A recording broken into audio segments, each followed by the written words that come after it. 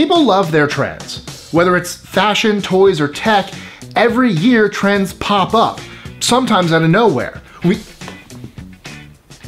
We always want the next big thing, and sometimes that can lead to disastrous consequences. Of course, bad trends never look bad at the time, but then hindsight comes around and smacks us across the face. These are trends that are so stupid, you'll wonder how they became trends in the first place. I'm Mike with List 25, and let's check out these 25 stupid trends that'll make you cringe.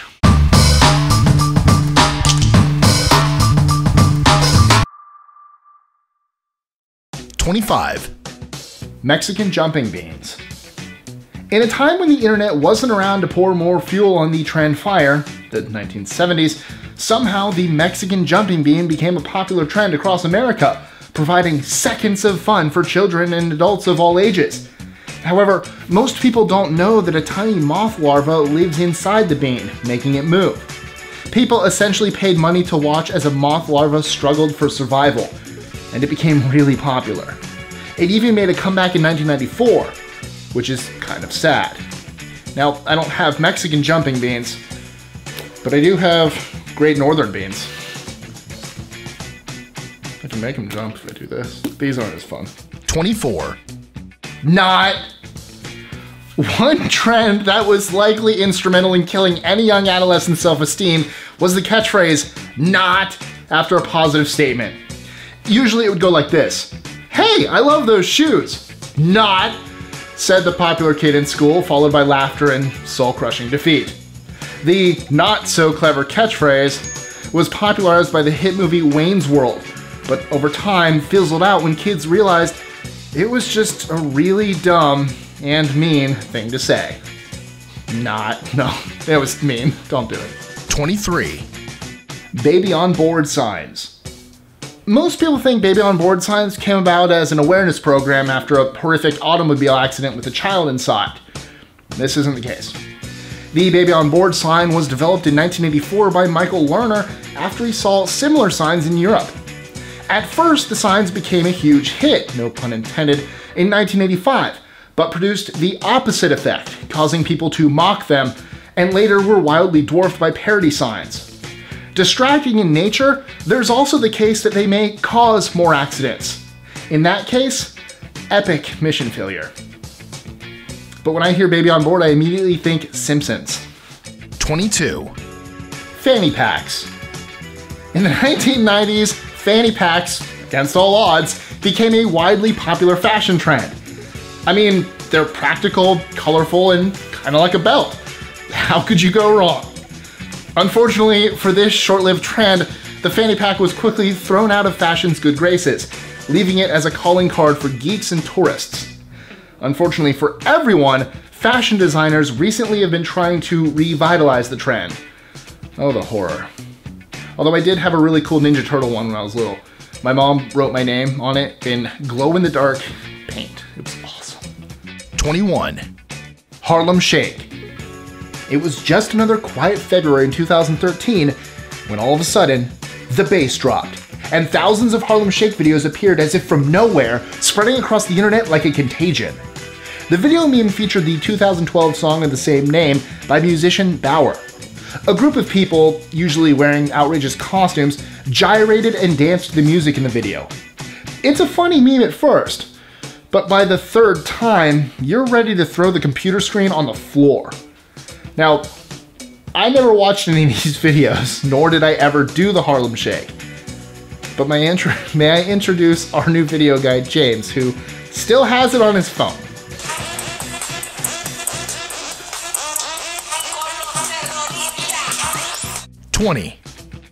Sagging pants. A popular style by hip-hop artists in the 90s, men sagging their pants has made a bit of a comeback in recent years. Rather than a fashion trend, some think it's a symbol of delinquency and defiance against authority, but I'd wager most just find it as an eyesore. A fashion choice predominantly among men, some guys wear their pants down to their knees. I guess in an effort to showcase their colorful boxer designs or silent protest against the oppressive belt industry. While most people probably wish it would just stop being a thing, many cities and states have passed laws to criminalize this trend. If only they do the same for Crocs. 19. Duckface.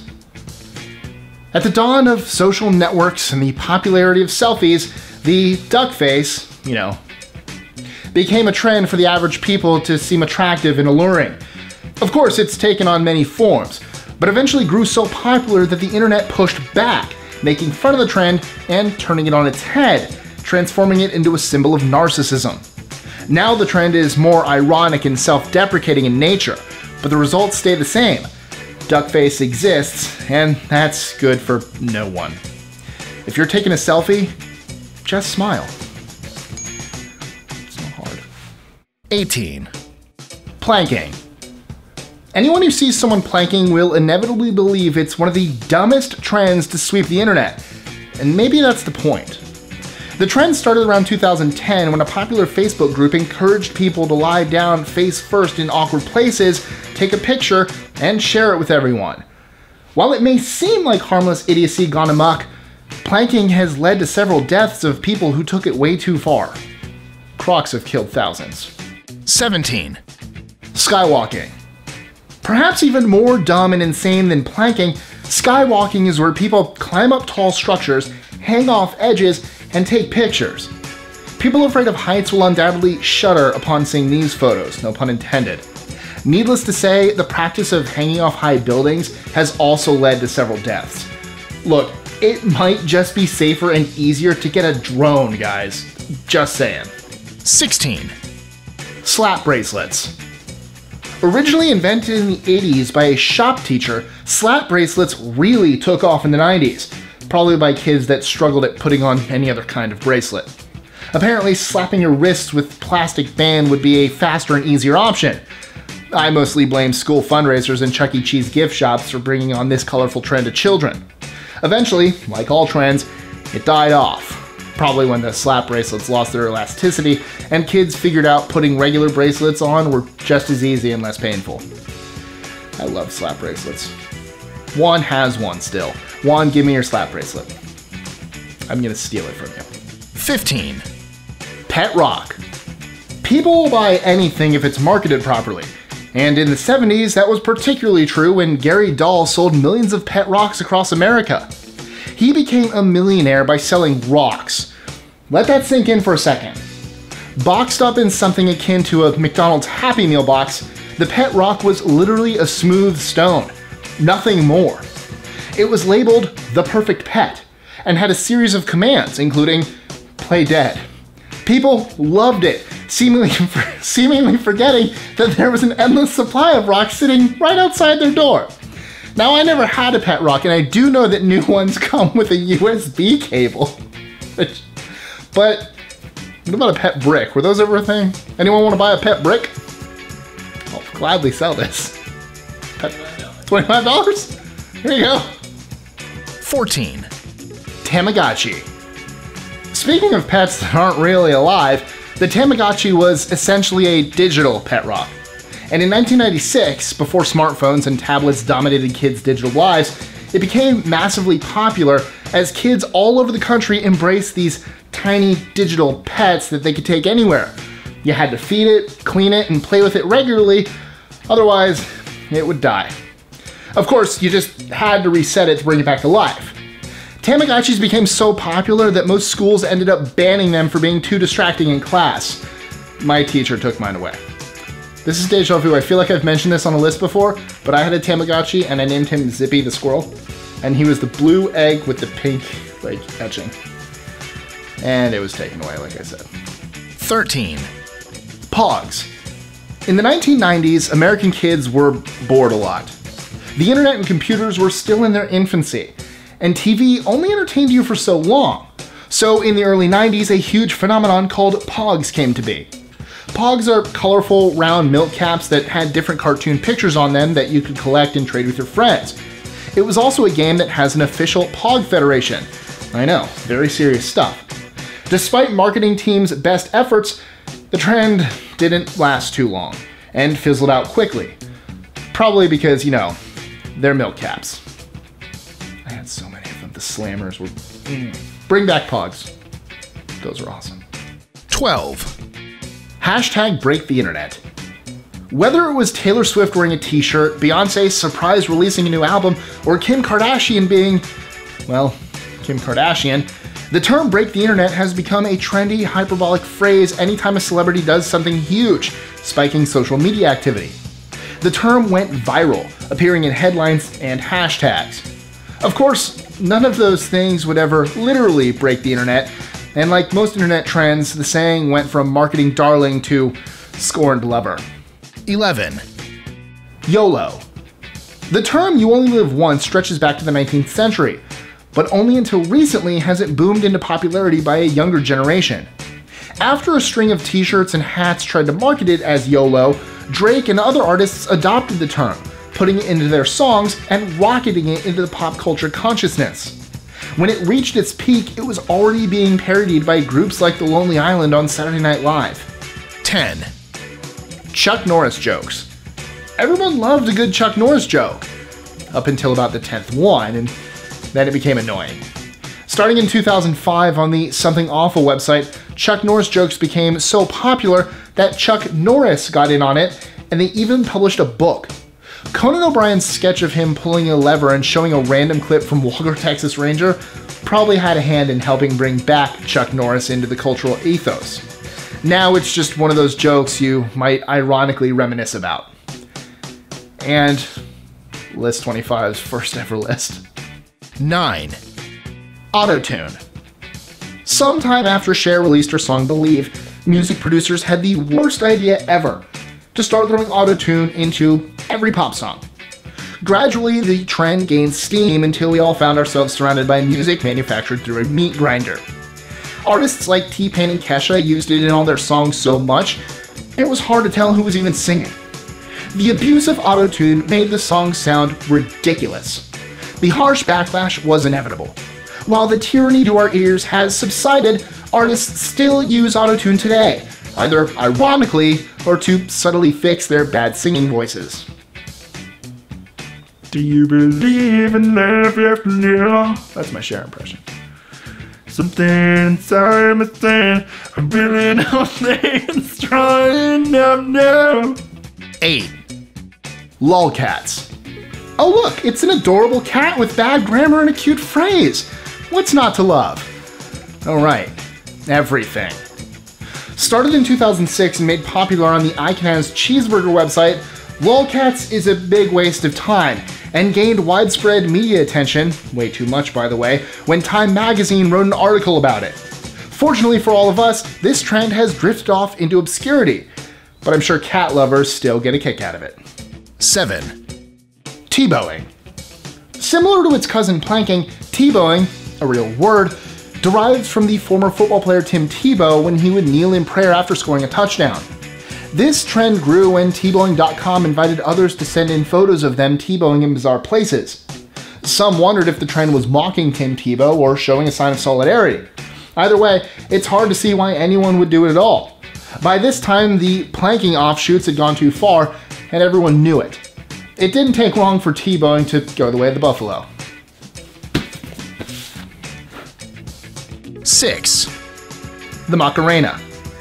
If you were a kid growing up in the 90s, chances are you loved the Macarena song and the dance that went along with it. From 1996 to 1997, the Macarena, despite being sung in Spanish, was #1 on the Billboard Hot Singles charts.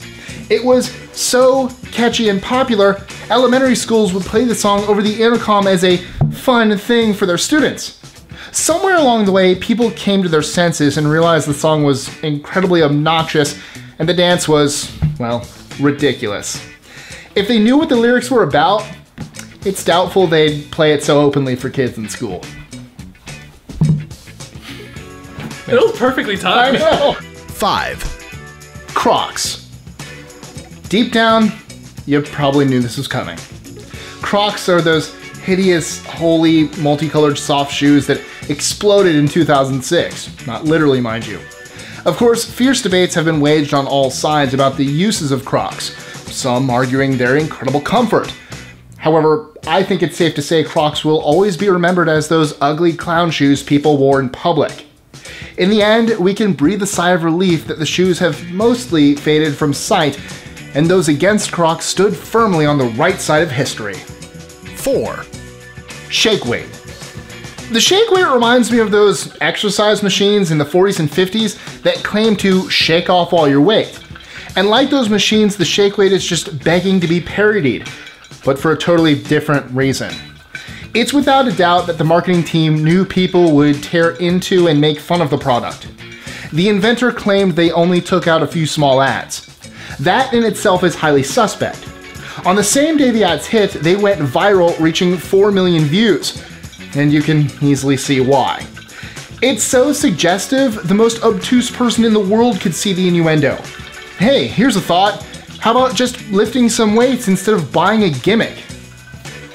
You know it's not a shake weight, right? Yeah. It's probably the bucket. 3. Kylie Jenner lip challenge. Social media has a history of creating weird challenges. Some can be for a good cause, like the Ice Bucket Challenge helping bring awareness towards ALS research, and others can be stupid, vain, and lead to serious injury. In the Kylie Jenner lip challenge, teenagers took shot glasses or bottles and sucked inward to create a vacuum. This helped puff out their lips to look like Kylie Jenner. Harmless fun, right? Well, apparently creating such a tight vacuum creates trauma to the lips, breaking blood vessels and causing lacerations and bloody lips.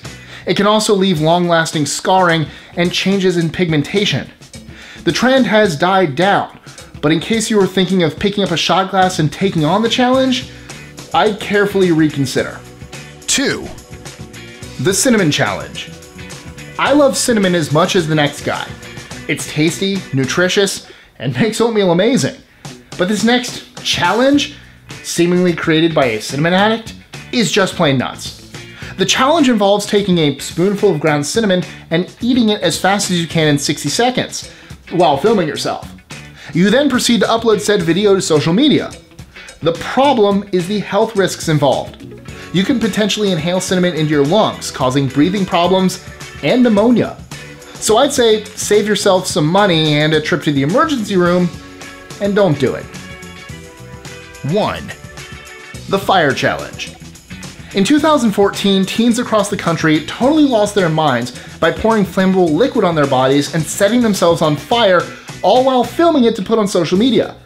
Yes, this is a real thing, and no one made it out unscathed.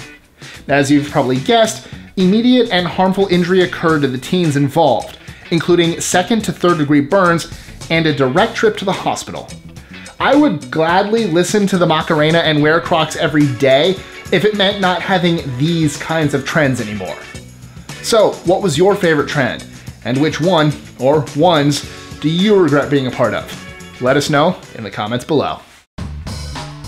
Enjoying our lists? Be sure to click that subscribe button in the bottom right so you don't miss out on new ones every Monday through Friday. Share them with your friends and help us consistently conciliate curiosity. And if you want even more lists, check out these 3 videos here, or just head to our website at list25.com.